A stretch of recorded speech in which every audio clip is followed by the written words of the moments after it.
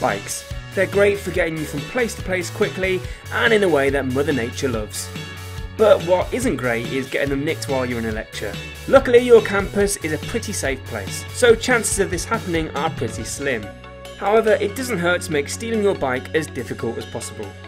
So use the bike sheds that are dotted around your campus. They're situated in places close to CCTV cameras and often have rails you can secure your bike to.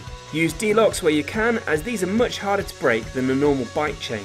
And it's worth getting your bike registered with the local police, so if it goes missing, they can trace it more easily. Finally, if you're out and about at night, make sure your bike has lights and that you wear high-vis clothing and a helmet. Follow these tips and you and your bike will have a long and happy lifetime together.